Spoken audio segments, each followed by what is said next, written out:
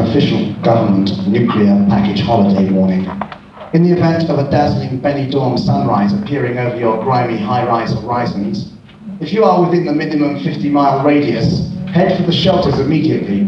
You will find the shelters on the seafront, the ones with the ice cream cartons and cigarettes stuffed out of them.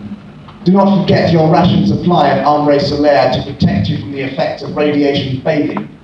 Do not forget to cancel your newspapers and milk deliveries. It has been proved in recent tests that strontium-90 is more active in milk that has collected on the doorstep, and also that it is likely to attract burglars who may also be mutants. Do not forget to cover your furniture with the white dust-proof covers supplied, as the glare of the explosion can fade furniture.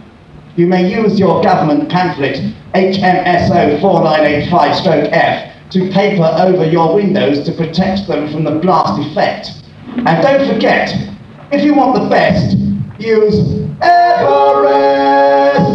Double glazing and funeral directors. Brixton, all these places, last outposts of British civilization. I wrote this. It's based on an old song called Catch a Falling Star. Not the old, even older one called Catch a Falling Star Fighter, which will come to me later. This one goes: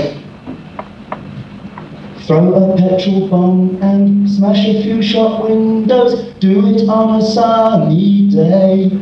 Throw a petrol bomb and set fire to a policeman. Make sure that you get away. The law may come and tap you on the shoulder if your skin is black.